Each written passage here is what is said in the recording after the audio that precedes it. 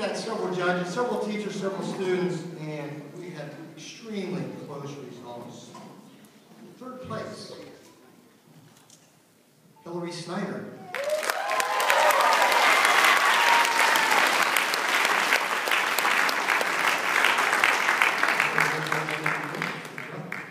Let's go, Bob. That's late. Second place.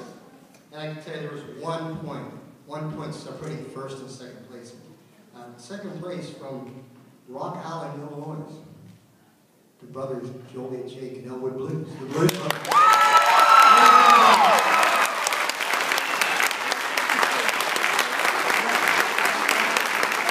And 1 point separating them from two others that were tied for first place.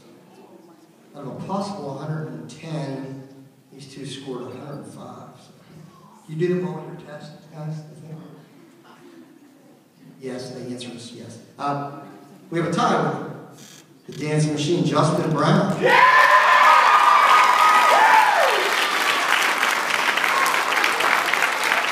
And if she goes to Vegas, I hope she wins some big money. Cassidy, you ready?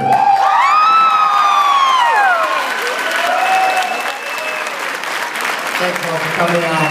It's been a good time. We'll see you next year. So what's it? I guess we're playing the movie in our time. Go, Justin! Drive safely.